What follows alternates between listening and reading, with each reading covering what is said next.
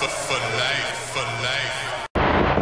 What's up, everyone? Happy New Year from Wrestling Insight to you and yours. And here we go, guys.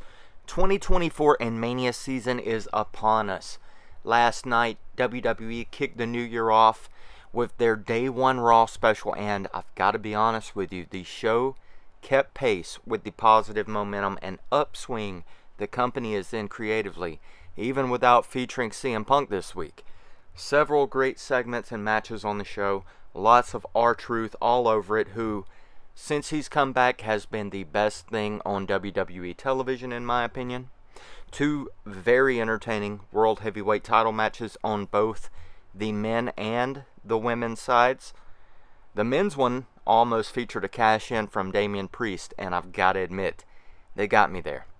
I legit thought he was going to complete the cash-in for a minute.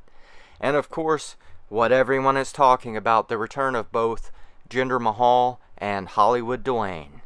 Yay. Let me try to hold my excitement back, guys. Truth be told, I couldn't care less, man. I don't know. Jinder at least looks like a wrestler, acts like a wrestler, carries himself with the presence of a wrestler, so I like Jinder Mahal. And I'm happy to see him back, I guess. But Dwayne's act grew stale over 2 decades ago, and even his Hollywood movies are crap. Sorry to any Rock fans listening, it's just how I feel. If you're nostalgic for the guy, I get it. Apparently he wants a piece of Roman Reigns just as bad as our hero, who wants to finish his story, Cody Rhodes does, which is leading many online to question if he's taking Cody's spot in the WrestleMania main event this year. I certainly hope not. I'm thinking this will be a short run for The Rock and a side quest of sorts for the Tribal Chief heading into Mania as the two clash at the Royal Rumble or something.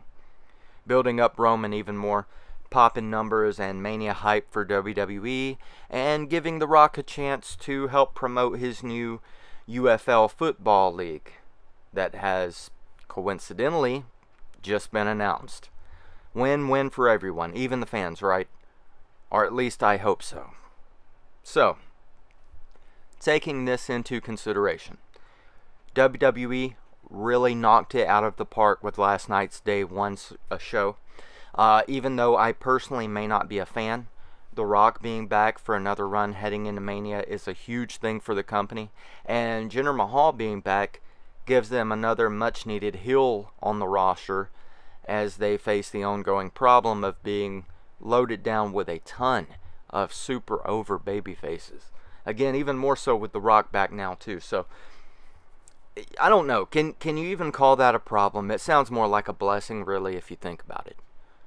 And it's a big reason why the company has got such electric momentum going into 2024 now. For the first time in a very long time, I'm entertained and excited about the product, and I'm truly looking forward to the Royal Rumble and WrestleMania. And I haven't been able to say that in close to a decade. Fans are starting to brand this new era of the company terms like the Renaissance era or the Resurgence era, and every week I'm starting to agree more and more. I love the direction the company is in creatively, and I'm a huge fan of the roster pretty much from top to bottom right now. It's loaded and overflowing with talent. Not only that, but talent that's being used properly. Let me emphasize that, properly. Keep doing what you're doing, Hunter and the other guys over at TKO. 2024 is looking like it's going to be one of the best in a very long time.